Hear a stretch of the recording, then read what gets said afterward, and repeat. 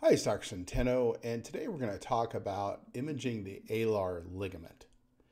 So as you can see here in the middle pane, I've got the alar ligament.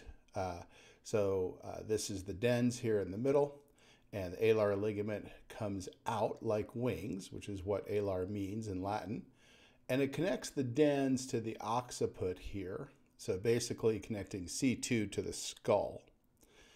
And this is an upright MRI, so fairly amazing that they caught the alar ligament because this is a low field open.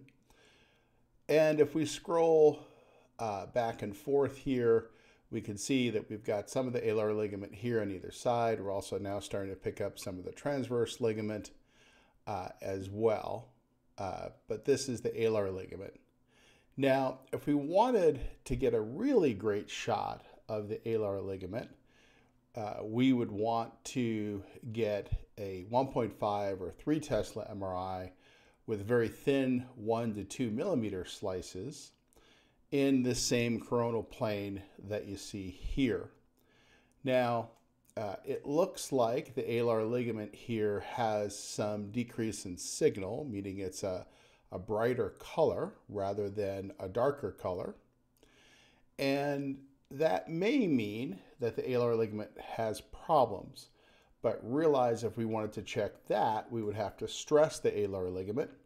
And you can either stress it with a digital motion x-ray on an AP open mouth lateral bending, looking for C1, C2 overhang, or you could also stress it on a rotational CT, but in my experience, rotational CT is less sensitive for dynamic laxity in the alar ligament. So nice shot of the alar ligament, which is what I wanted to share. And there are ways to get a better shot of the alar ligament. And if we see changes in signal, we then have to test the alar ligament to see if it's allowing too much motion, to see if the patient has craniocervical instability. Thanks so much for watching, and have a great day.